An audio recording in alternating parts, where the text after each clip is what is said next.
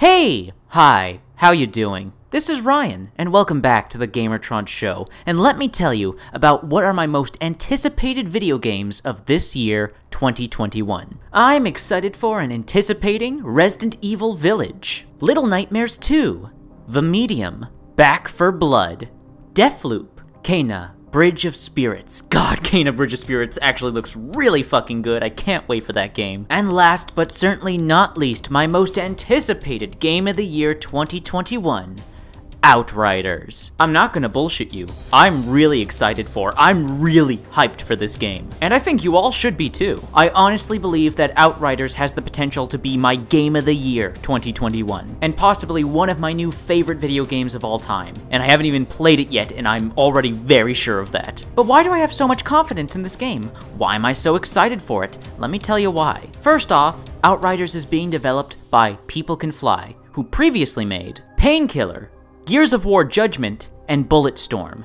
These devs have literally never made a bad video game. All they've ever made is shooters, really solid shooters, and Outriders is a third-person shooter, so you know the gunplay, the gameplay, the combat is gonna be solid. I have no doubt in my mind about that. Just watching the gameplay footage, the shooting, the gunplay, the combat looks like a ton of fun. Now yes, Outriders is a looter-shooter RPG, but it is not, I repeat, it is not a live-service looter-shooter like Destiny or The Division. It's more like Borderlands, or Remnant from the Ashes. A third-person looter-shooter RPG that can be played in single-player or drop-in, drop-out co-op. It is not always online. You do not need a constant connection to the internet to play this game. So for those of you who like the idea of playing a looter-shooter, but don't like the live-service model in a video game, then you need to check out Outriders. Now, I could go on and on about how I think the gameplay looks great. It looks fun. I think the character and creature designs, the weapon designs look fucking badass. They look awesome. I think the 4 different playable classes with all their superpowers and abilities look awesome, look like a ton of fun. I think the game's sci-fi story and premise are interesting and cool. I could just go in detail, point by point, how I just like everything I see about Outriders. It looks like the kind of game that appeals to me.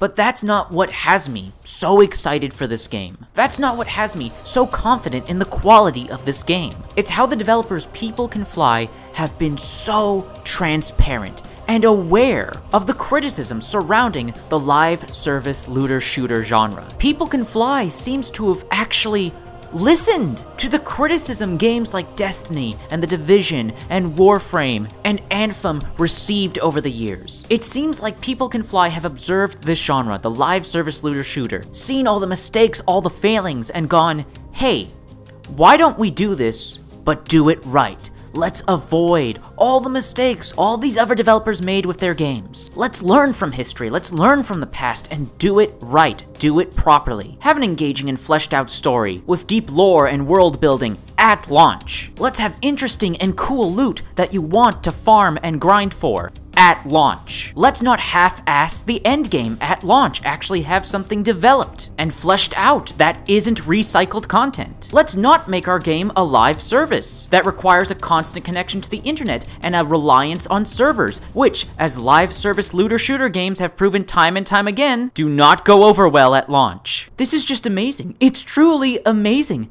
People Can Fly is showing intelligence, moxie, self-awareness. They're self-aware. Where so many other video game developers appear to live in a bubble, live in an echo chamber where the rest of the industry doesn't exist, and so they keep making the same mistakes that so many other developers keep making over and over again. People Can Fly have actually been paying attention. They've been paying attention. On top of all of that, Outriders, this month, February, on the 25th, they're releasing a free demo. And this is a classic demo. This isn't a beta. This isn't some limited time playtesting session. No, this is a classical demo that you can download and play and keep for completely free. A true demo, a classic demo. You bet your ass I'm gonna be making a video on that. Now, everything I've laid out so far sounds pretty great, eh? But what if I told you? What if I told you? It gets even better. Outriders is launching with full crossplay support, meaning gamers on PC, Xbox, and PlayStation can all play together in co-op. So if you got a friend who picks up Outriders on a different platform than you, doesn't matter. You can still play together. Like, how else do I put it? Outriders is literally doing everything right. The developers are being completely transparent. The game is shipping with a ton of features that players actually want at launch. It's a looter shooter with actually desirable loot. It's not a live service, as so many hardcore gamers have decried that they're tired of. It has a classic free demo, so you can try out the game before making a purchase. You can see if you like the base gameplay before setting down any cash. Yes! Just yes! All the yes! I want to support this business model. This is the kind of behavior and actions I want to see taken by my AAA video game developers. Learning from your competition,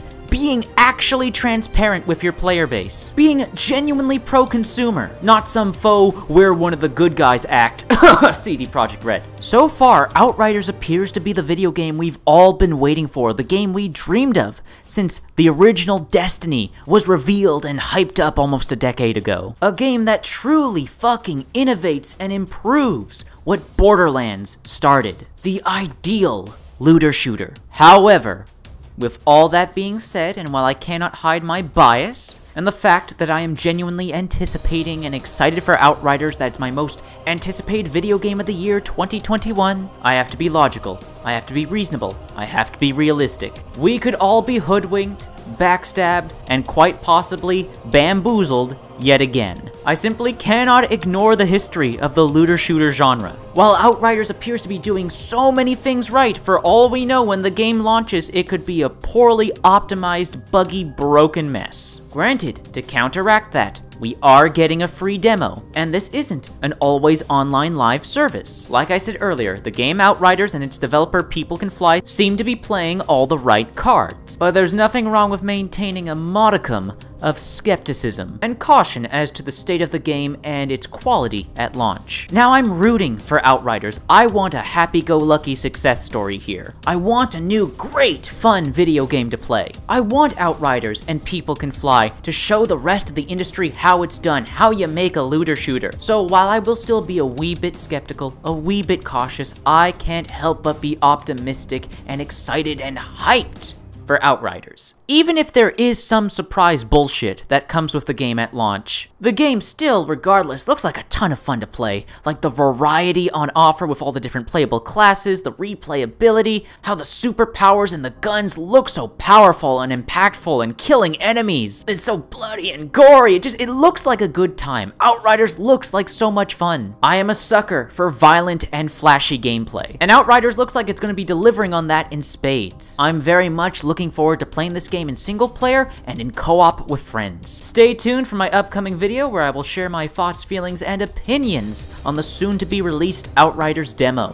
Anyways, that brings us to the end of this video. I hope you enjoyed. If you liked the video in any way, shape, or form, please be sure to like button. Hit the like button helps you, helps me, helps everybody involved in the video. If you hit the like button, please leave a comment in the comment section down below. We're loving comments, getting a comment, please leave a comment. If you want to support this video, please share it on social media, Twitter, Facebook, and Reddit. If you want to support me directly, well, there's always Ko-Fi and Patreon. Anyways, guys, that's been a video, and I'll see you all later.